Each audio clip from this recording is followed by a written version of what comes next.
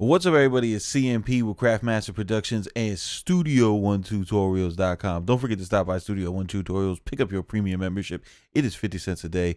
And also, please, don't forget to stop by cmpkits.com. Get yourself some loops, get yourself some MIDI, get yourself some arrangement templates, and get them today. Also, follow me on IG, hit me up in my DMs if you have any specific questions. That's the fastest place to get an answer from me.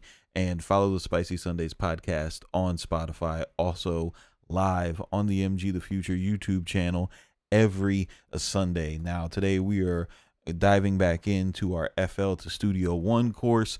This is going to be programming drums in the pattern editor, right? So a lot of what stops a lot of FL Studio guys from switching into different DAWs is the legendary step sequencer drum workflow that is, you know, just such an effortless thing inside FL Studio, right? So if you guys haven't watched the previous videos up into here, I suggest that you do this because I'm not going to be going back over how to set up the samplers similar to the channel rack, right? So you definitely want to watch the other videos.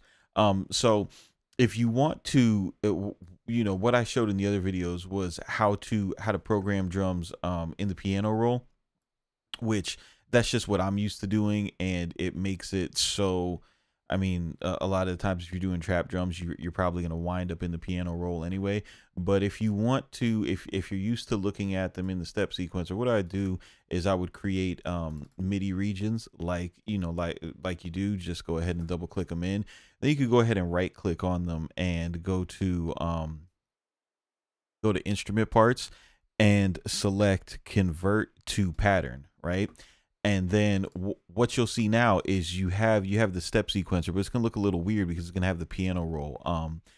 Studio One step sequencer, not only do they have a drum bass step sequencer, but you can also step sequence the piano notes as well if you're into that, right? But what we're gonna do is we're gonna click right here, and this is gonna set it into drum mode, and this should look like what you're used to looking at in FL Studio, right? So every other beat has a different shade.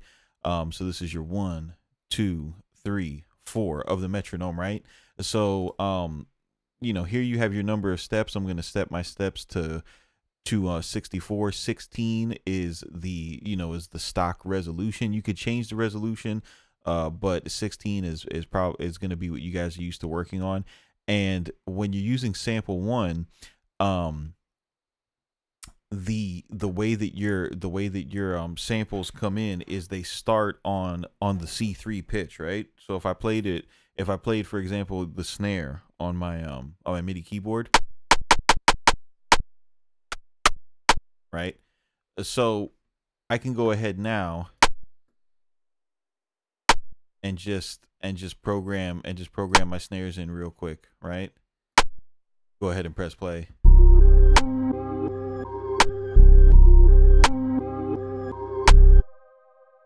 I could go up here.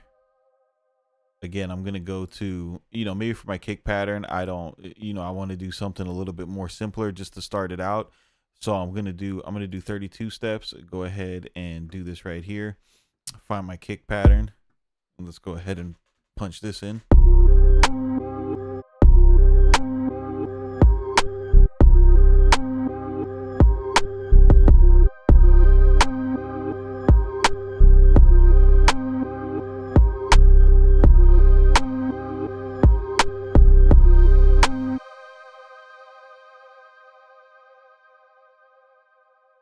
All right, now say I wanted to add to it, I could go ahead and add this out to 64.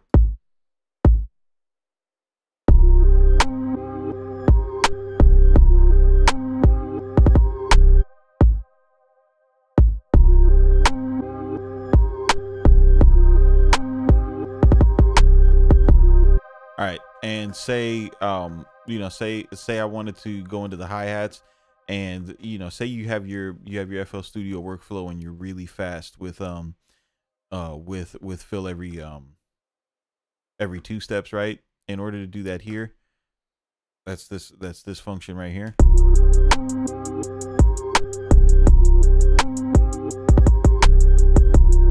Now, say if you wanted to, you know, add hi-hat rolls or something, and you didn't want to send this to the piano roll, all you'd have to do is you click on this button right here, and you could select this repeat function, and then however many times this says down here, if this is a 1, what that's saying is that this piece of this drum hit right here is going to repeat 1 time within the span of this 16 note, right? So let's listen.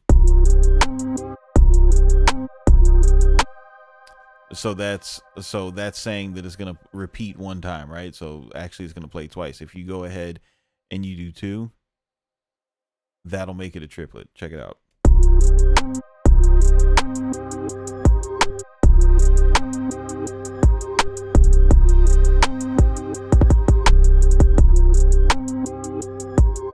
You know, you could, I think it does up to 10, right?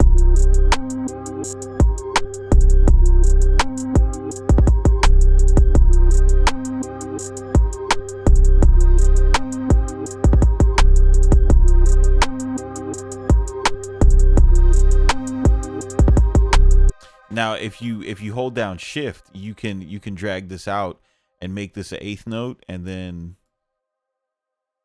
change your number of repeats to kind of mess with your rolls.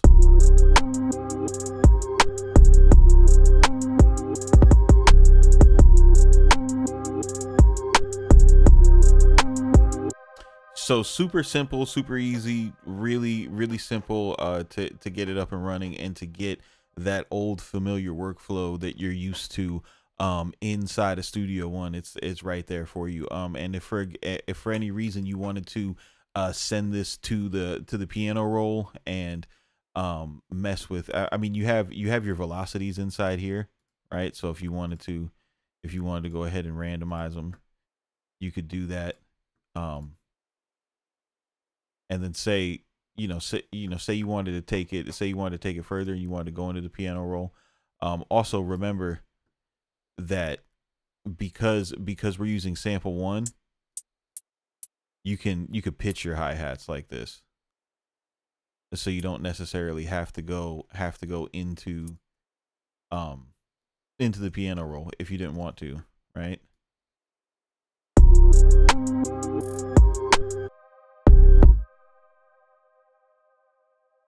But if you did want to go into the piano roll, all you got to do is right click on it and go to event, and then go to instrument parts and just select convert pattern to part, right? So patterns, step sequencer, part, piano roll, right? And just go ahead and switch this to the keyboard like you're used to seeing it, and it'll pop up.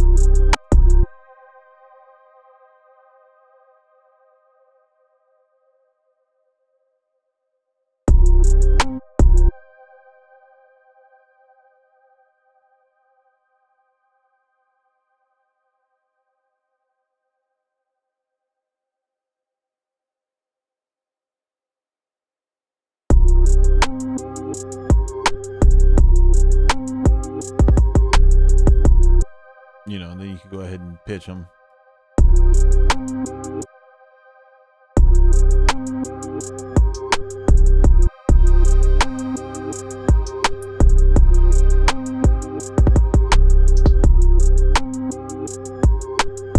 Easy money, man. So this is CMP with Craftmaster Productions, Studio1 Tutorials.com. You guys keep it simple, but don't be basic, and we will see you on the next one.